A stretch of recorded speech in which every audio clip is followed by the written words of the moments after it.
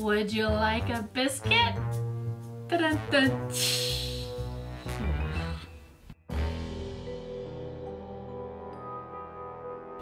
Hey guys, welcome back to my channel. If you are new, my name is Courtney and today we are talking wood biscuits. I'm going to call this video the second installment of my unofficial hardware store series. The first video was the 10 DIYs with wood shims. I will link that video down below, but today we are talking about these little wood biscuits. So what is a wood biscuit? It is used to join pieces of wood together. You can find them in multiple sizes. Some of them have texture, some of them are nice and smooth, but your hardware store should carry these. I was able to find just the Ryobi brand at Home Depot in 2 different sizes. So that's what I'll be using today. But before we get into these awesome DIYs, let me quickly take a minute to thank EveryPlate for sponsoring today's video. All right, so what is EveryPlate? It is a meal service, and you guys know that I absolutely love this company. I am happy to talk about them when they reach out to me because we do pay for their 3 meals a week for 4 people service, and it is fantastic. You get everything you need in the box. You get your recipe cards, and those are the meals that you get to pick out from a list of delicious recipes. And then the back of the recipe cards has step-by-step instructions with pictures, so it's super easy to follow. My college kiddo loves to make these meals for us, and everything comes to you in the box that you need. It's fresh, it's delicious, and I mean, they even include the little tiny condiments. It's definitely a cost-effective way and an easy way to make your meals. So if you want to give them a try, they've given me a coupon code for you guys. It's creativecourtney2, and you'll be able to get your meals for $1.99 per serving plus an additional 20% off your next 2 boxes. So I highly recommend them. I think it's delicious, and I hope you'll give them a try. Now, without further ado, let's get into these wood biscuit DIYs. For the first wooden biscuit project, I am going to make what I immediately thought of when I saw these, and that is some wooden flowers. So I'm going to end up making 2 flowers, but you certainly could make as many as you want, and for each flower you're going to need 10 of these wooden biscuits. I'm going to paint all of these white, and then for the centers of the flowers I'm going to use some half wooden beads that I got off of Amazon, and I'm going to paint them with the color Sunflower by DecoArt.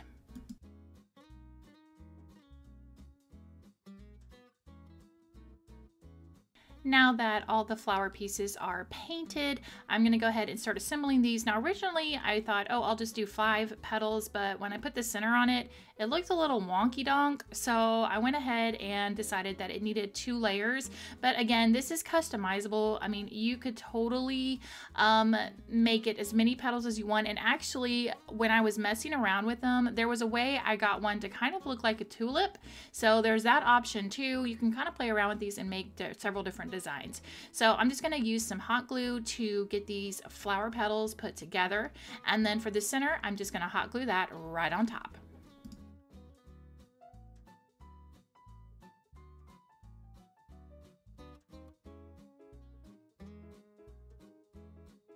Now it's time to add my stems to the flowers. So originally I thought I was going to use a dowel rod from Dollar Tree, but it was a little too thick. I wanted to keep these kind of dainty, so I ended up grabbing some of these wooden bamboo skewers that also came from Dollar Tree, and I just hot glued it to the back of the flower. I also was thinking I was going to leave it that natural color, but in the end I do end up going in with a little bit of brown wax and going ahead and darkening up those stems.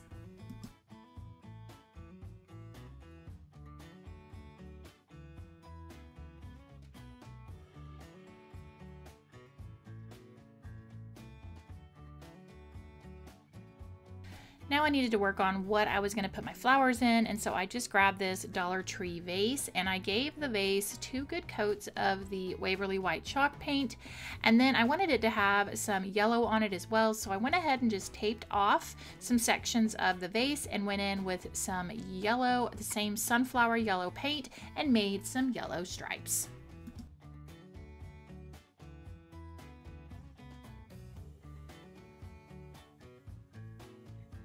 Now we're ready to go ahead and start finishing off this project. So I wanted to tie a bow around the front of the vase, and this is some rope that I got from Amazon. It actually is not quite as thick as the Dollar Tree rope, but it's definitely thicker than twine. I'll link it down below if they still have it, but I'm just going to tie a bow, and then to get my flowers in there, I cut a piece of pool noodle because I just love using that as a hack instead of floral foam. It's cheap and it's easy, and I got my flowers arranged. And then the last step was I just wanted to add a little bit of greenery coming out from the bottom of the vase, and so I just kind of cut and snipped little pieces of greenery that I had. And if you didn't know, again, one of my favorite hacks on greenery is if you have a Hobby Lobby, go and buy a greenery garland when they're half off, and I'm telling you, it will last you forever. And anyway, that's my last step, and then you're left with this really fun, bright, and perfect summertime decor.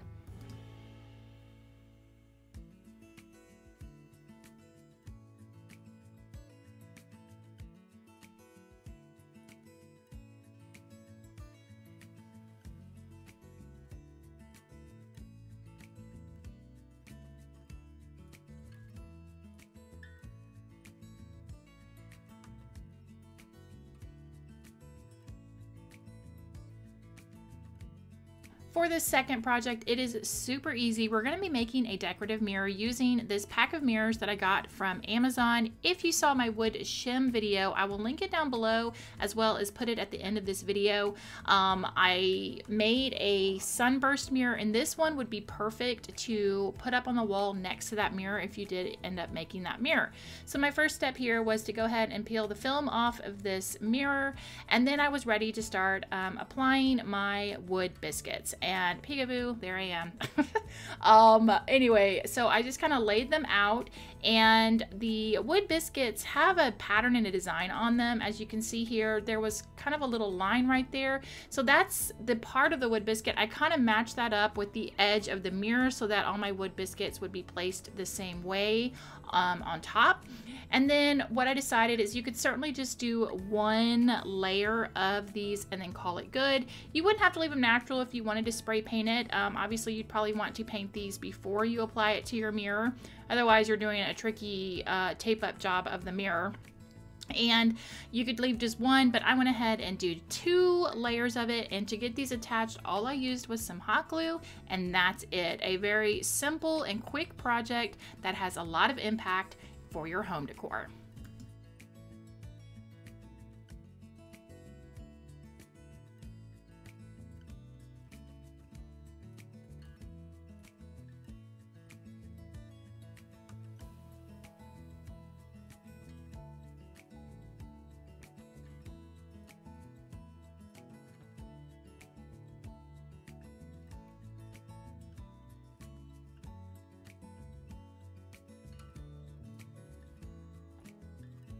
For the third project, we're going to be decorating this Dollar Tree vase. So the first step is I'm going to apply some of my wooden pieces. I'm going to try to stop saying wood biscuits because I feel like I'm going to end up saying it 8 million times in this video, and you guys are going to be like, we get it, Courtney, it's a wood biscuit. But anyway, I'm going to start by hot gluing some of these wooden pieces to the bottom of the vase. Now, when I glue the piece on, what I'm doing is I'm gluing it on, and then I'm setting my vase upright to make sure that my piece is in the right place. Because if you just kind of go around and glue it, some of your little wooden pieces may stick down further, and then your vase won't sit flush against the table. So the first step was just to go around in a row and hot glue all the way around the bottom of the vase.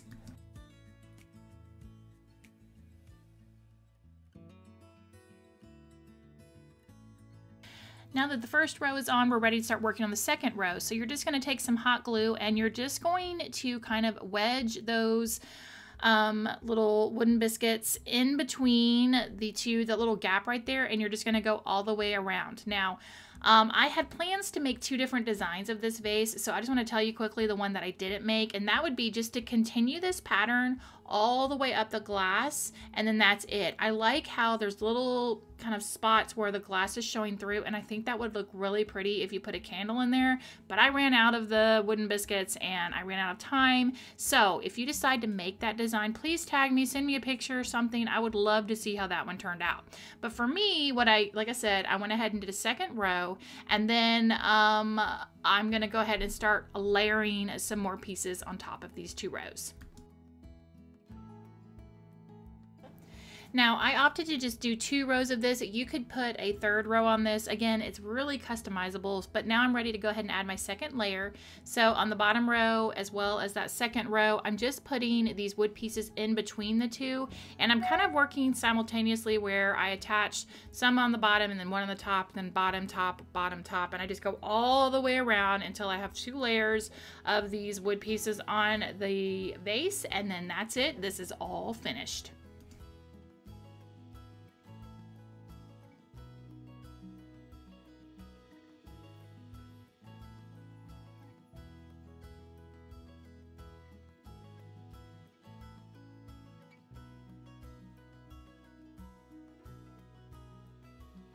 Moving into project number 4, we're going to be making a fancy leg trinket tray. So I'm going to start off with one of these signs that came from Dollar Tree, and I'm going to pop off the back. Now you could use this backing and either paint it or add scrapbook paper to it, but I'm going to use some leftover stick wood that I had from when I did my feature wall. So I'm going to use the backing from this sign and just go ahead and trace around it and then trim up the piece of wood so that I can stick it back in the frame.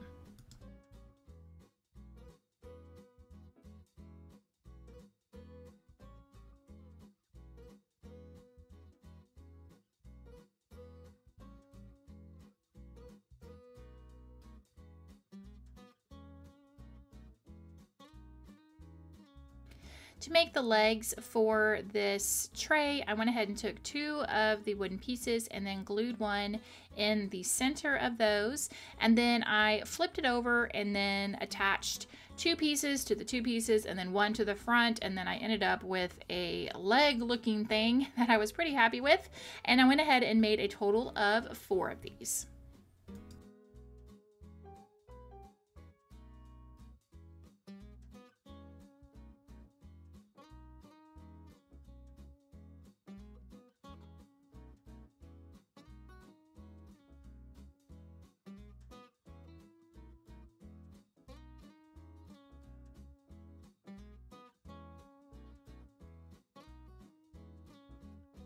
Now that the legs are all made, I'm just going to attach these with some hot glue into each of the corners of the back of the sign. And then once I glue them down, I kind of go in with a little extra hot glue just to make sure they're nice and secure. And originally I was going to just leave these legs a natural color, but then I decided I could probably work this into Sam's redo. So I went ahead and painted them with some navy paint.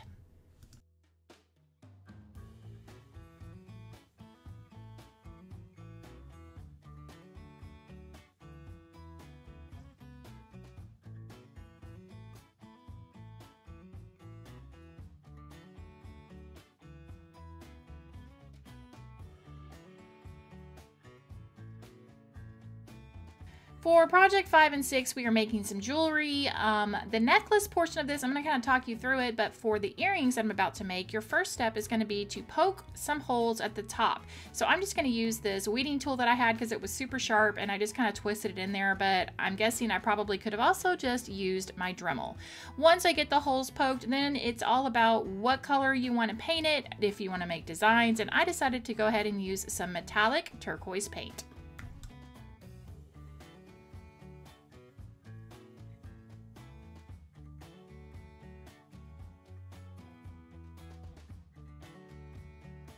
And now you need to grab your little earring set. I got this from Amazon. It was a really good deal and it came with all these different colors. They were nickel free, lead free, and it came with a jump ring opener, which was huge, as well as pliers and tweezers. So if you're looking for something, definitely check it out. I will try to link it down below if it's still available. And for this one, I decided to go with the matted gold. You'll need one of the larger jump rings as well as one of the smaller ones. The larger jump ring is the one that's actually going to feed through the hole on your wooden earring. The smaller one is going to be attached to your actual earring hook and then attached to that larger jump ring. So it's just a matter of opening these up and then hooking them all together and making yourself an earring.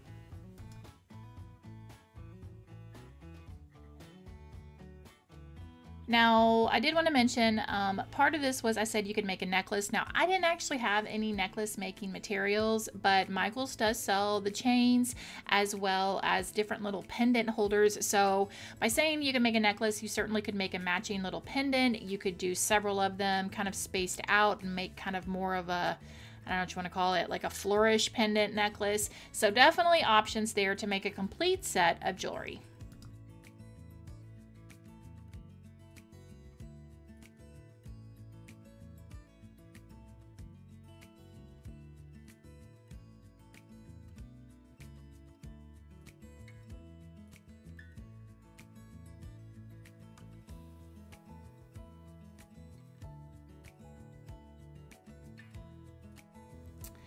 Project number 7, you know, if you saw my wood sim, I couldn't get away without making another little wooden tree. So I'm going to start with one of the mini flower pots from Dollar Tree as well as some floral foam.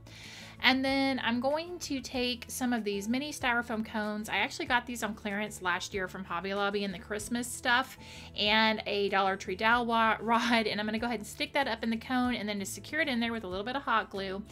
And then taking some of the wood biscuits, I'm going to hot glue them along the bottom of the cone, but I'm going to put them about halfway along the bottom so that they hang past the styrofoam. And then from there, it's just a matter of layering it on there to get the look that you want. Just attaching them here, attaching them there, just working it as full as you wanted or as skinny as you wanted. Lots of options. I did go ahead and start with this natural because my other tree that I made was natural, but then after I looked at it, I thought it would be really pretty if I went ahead and painted it. And so I did give it, just kind of brushed on some white paint, and with the design on the wood biscuits, it totally gave off gingerbread vibes. So definitely keep these wood biscuits in mind when you start to do those Christmas DIYs, because I've got some ideas and I think they would be super fun to work into your Christmas decor.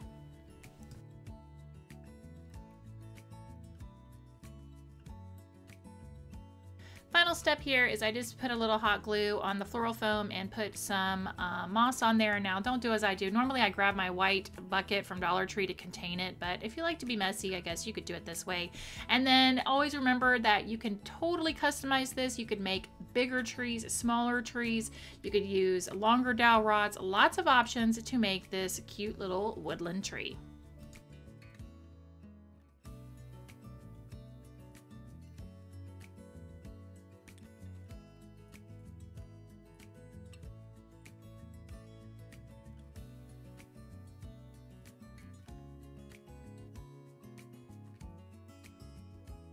Sliding into project number 8, we're going to make a decorative cake stand. So I'm going to start with one of these cutting boards from Dollar Tree, and I popped off the little clear legs that it had on the bottom portion, and I'm actually going to leave this side facing up on my cake stand because I like that it was smooth and I just preferred that look. Once that was done, I started taking my wood biscuits and I just put them on the outside of my cutting board. And the reason I did this is because I knew that if I actually attached them to my cake stand, I would have a layer of the edge of the glass, and I just didn't think that would be very pretty. And so I went ahead and got these set up, and then I just took a little bit of hot glue to go ahead and anchor these to the edge of the glass cutting board.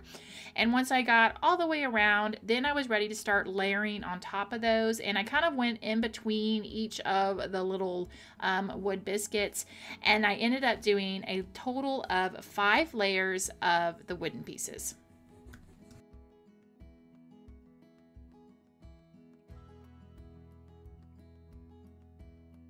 Now I'm ready to go ahead and attach my base, and I'm going to be using a wooden candlestick that I got from Etsy, and I'm going to use some of my Gorilla Clear Glue, grip glue, and I'm going to attach it to the center of the cake stand. Now you're going to get, it's going to look like a sucker fish. I don't know what else to tell you, but I mean, I'm looking at it going, there's a fish on the bottom of my tray, but hey, you know what? You can cover it up. It really isn't that distracting, but that's what it reminds me of. And then while it was flipped upside down, I did go ahead and add one more layer of the biscuits on the bottom side. So that gave me a total of 6 levels of the biscuits. And then I left mine natural. If you wanted to spray paint this, I think it would be really, really pretty if you went ahead and did that or painted it. But I'm just going all natural with my tray tray, my sucker fish, and calling it good.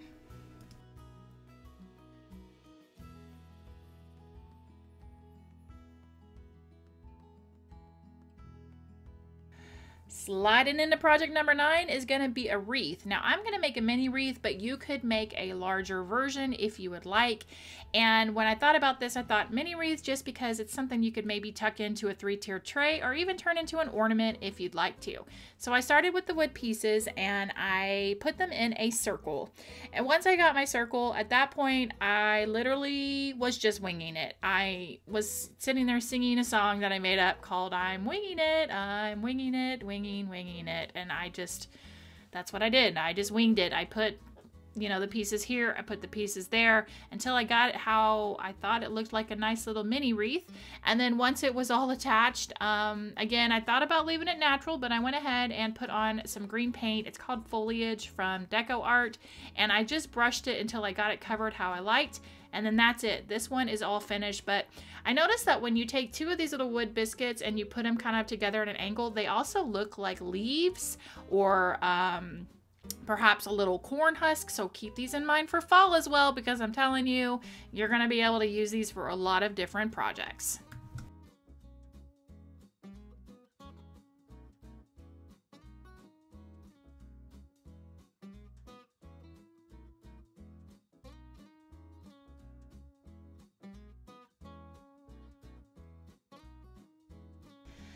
And for the last project, number 10, we are going to be making a wooden trivet that you can set those hot pots on, but you could also take it a little further and if you wanted to make a tray. So I'm going to be using the larger size wood biscuits for this project, and I'm going to take one of these cork sheets from Dollar Tree, and I'm just going to fold back the paper and make it to, you know, I guess open it up to the size that I want my trivet to be.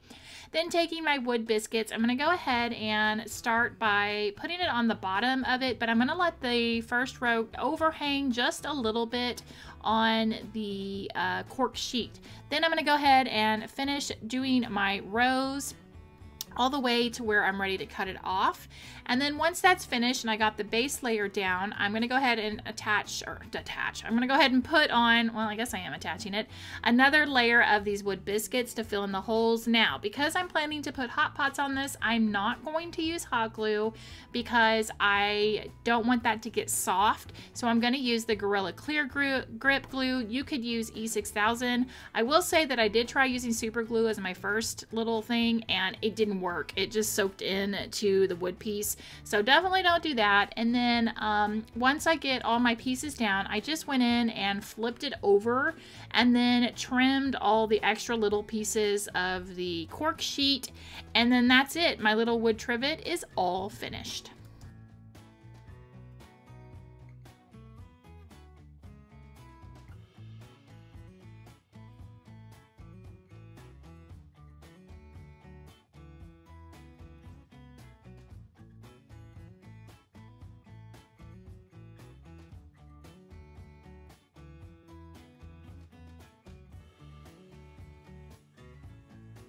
And there you go, 10 DIYs using wooden biscuits. Let me know down in the comments if you are enjoying this kind of unofficial hardware series, because I found some other things in the hardware store that you might want to DIY with. I always love to know which projects that you guys are really loving, so let me know that down below also. And then one more thing, please let me know, what is your favorite summertime snack, particularly something that cools you off, because Texas is hot.